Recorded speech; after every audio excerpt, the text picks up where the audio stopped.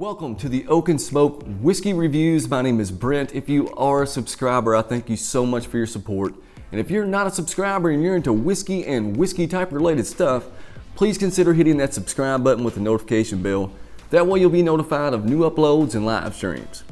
Today I'm going to be reviewing the Larceny Barrel Proof A120. I need to give a special shout out to Jason Coates for obtaining this bottle for me. It is greatly appreciated, my friend. With that being said, let's get into this whiskey. Larceny Kentucky Straight Bourbon Whiskey was first introduced in 2012 by Heaven Hill. The name Larceny and key pictured on the bottle is from a story of John Fitzgerald, who was thought to be a treasury agent using his key to the warehouse to take bourbon from the finest barrels, which were referred to as Fitzgerald barrels. This wheated bourbon is now ready for its first ever line extension by introducing the Larceny Barrel Proof. This wheated barrel proof bourbon is set to be released in batches 3 times a year in January, May, and September. Each release will vary in proof and consist of wheated bourbon aged between 6 and 8 years. The Larceny Barrel Proof is a Heaven Hill product, and this is a non-age stated whiskey, but on the back of the bottle it does say this bourbon consists of whiskeys between 6 and 8 years old. The mash bill on this is 68% corn, 20% wheat, 12% malted barley. The ABV is 61.6% with 123.2 proof and an MSRP of around $55 to $65. Let's check out the bottle for a second. Alright guys, the bottling on this one is your standard Larceny bottling, just a little bit different labeling. Right here on the front of the bottle is the keyhole. Right here on the stem of the neck is the key. Kind of cool really. The key's right here that John Fitzgerald would have, and this is the keyhole where the key would be inserted, signifying that the bourbon in this bottle is some of the best bourbon in the rick houses. On the back of the bottle, it does have a little bit of a backstory about John Fitzgerald being a treasury agent and how he would sometimes give in to temptation and sneak into the warehouse and get some whiskey for himself. Also on the labeling right here, it does have the ABV and the proof, and right there is the batch number. The significance of that, it's released 3 times a year in A, B, and C batches. This is A, that's what the A is referring to. The first number being 1, which would be January, and the second set of numbers being 20 would be the year 2020. So if you were wondering about the batches and what that number or letter number combination signified, that's what it is. This is A, the first batch. It was released in January of 2020. With that being said, let's get into the color, nose, and taste of this whiskey. All right guys, on the color of this one, we're gonna check it out. It has a nice deep copper or amber color to the whiskey. I'm gonna coat the glass a little bit just to see how viscous and oily the whiskey is. And as you can see, I hope you guys can see that, it really is just painting the insides of the Glencairn. Very viscous, oily whiskey. That's what we want. Nice viscosity on this whiskey. Let's get into the nose.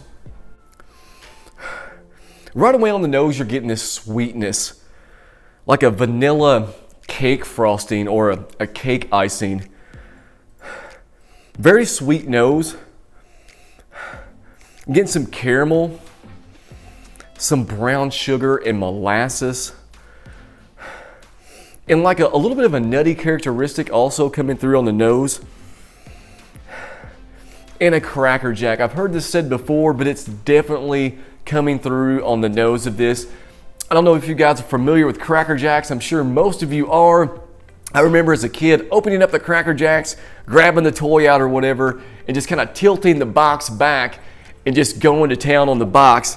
And that aroma that you got from the Cracker Jacks when you had that box just tilted back is definitely coming off this whiskey.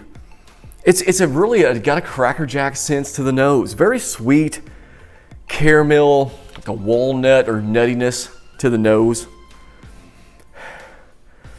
Some molasses, and it also has a little bit of a fruity characteristic, but not like a soured fruit, almost like a crisp, freshly cut red apple on the nose. There is a little bit going on in the nose, a little bit more than I would have thought at first. I thought the nose would have been pretty simple, straightforward, but on the nose it does have a little bit of complexity to it. It is changing. Definitely that vanilla cake frosting coming through. Brown sugar, molasses, almost like a walnut note. That nuttiness, that Heaven Hill nutty characteristic is coming through a little bit on the nose. Not as prevalent as some of your other Heaven Hill products, but it is there. And the aromas are dense. They're dense, rich, like the vanilla frosting or cake icing. It's a rich, very rich, dense cake frosting. A rich, dense molasses. Nice brown sugar. That Cracker Jack note is there. Very nice nose on the whiskey. And for being 123.2 proof, it's very approachable. Very approachable. I wouldn't recommend, if you're not used to high proof whiskeys, just diving right into the Glencairn. But I tell you what, it is very approachable. There's not much of an ethanol sense to it at all. Very nice nose of the whiskey. Once again, there's a vanilla or cake frosting or cake icing. A nice Cracker Jack note. A little bit of walnut. A dense molasses and brown sugar, a little bit of an oak note, not an overbearing oak note at all on the nose, but it is there, and it's just a nice, very nice, somewhat complex nose to the whiskey. Very nice nose. Let's get into the taste. Cheers.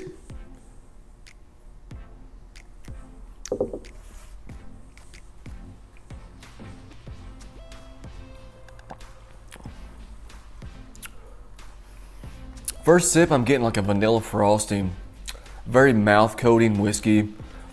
Finish is kind of still going.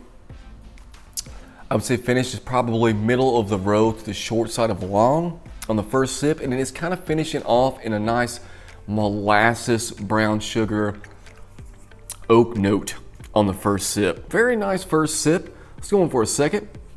Cheers.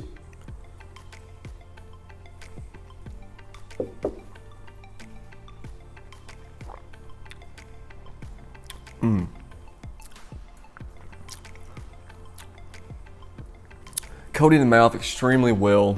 Vanilla cake frosting, vanilla icing. Mid palate, I am picking up a little bit like a red apple and some mild cinnamon. Back of the palate, I am getting molasses, a dense, rich molasses, brown sugar note, and it's finishing off in like a nice oaky molasses note on the first sip. I would say the finish is probably middle of the row after my mouth has become a little more acclimated to the whiskey on the second sip. Very nice second sip. Let's go in for a third. Cheers.